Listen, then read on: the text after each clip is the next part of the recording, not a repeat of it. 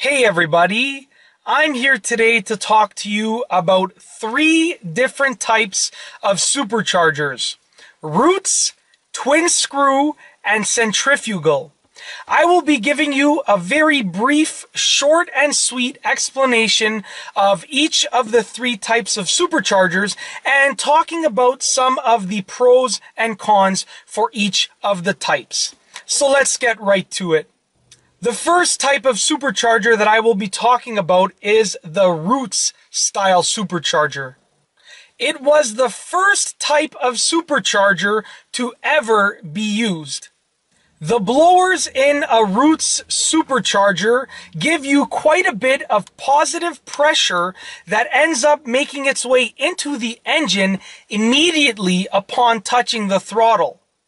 This means that they give you 100% of the power that they have to offer when you are at full throttle, regardless of the RPM that your engine is spinning at.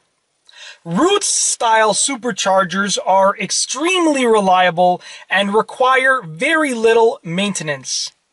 The next type of supercharger that I will be talking about is the twin screw style supercharger.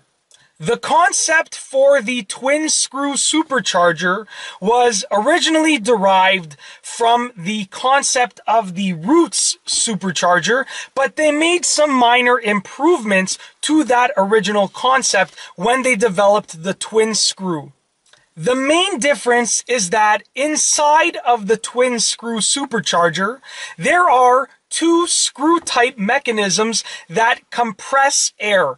And that is essentially the main difference between the twin screw type supercharger and the Roots type supercharger. The Roots pumps air, whereas the twin screw compresses air. Basically, air passes through the screws and gets compressed.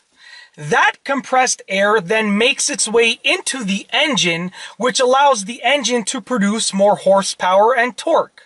One of the main benefits to twin screw superchargers is that they don't produce as much heat as Roots superchargers.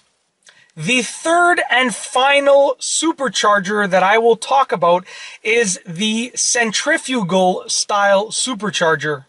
The overall style and concept of centrifugal superchargers is very similar to turbochargers. The main difference is that they don't use exhaust gases to power them. Instead, they use a belt that is connected to the crankshaft to power them. Centrifugal superchargers compress air using an impeller. And because you can change the size of the impeller and the speed of the impeller, you can really customize your power curve.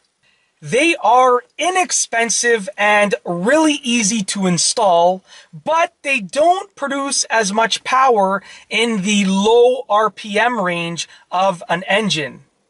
And that's basically it. That is a short and sweet explanation of the 3 types of superchargers: Roots, twin screw, and centrifugal.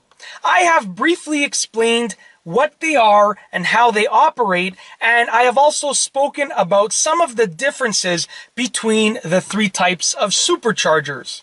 And that's all I have for you today. Thanks for watching.